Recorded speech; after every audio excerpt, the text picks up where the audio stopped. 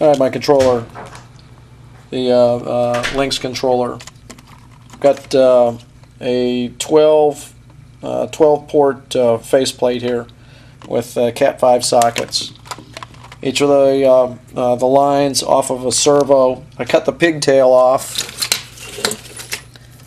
Cut the pigtail off about 6 inches long or so. Punch it down into the Cat 5 socket, and then it gets plugged into the board there.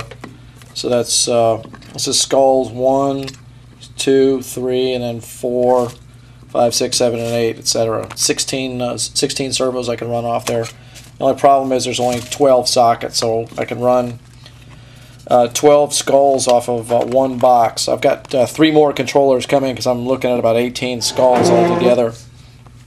18 times 4, so that's quite a few. Anyway, the controller I've got mounted in a 4x4 box. Cut the hole on the front here for the serial out into serial to USB RS-232, and that's it for the controller. Let's see, the skull itself. This is the best one I've got here. The orange.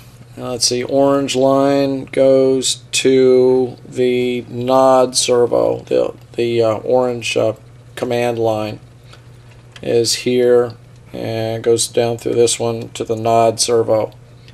The blue line, the blue command line, goes to the tilt servo right over here. Let's see, the green line comes down and goes to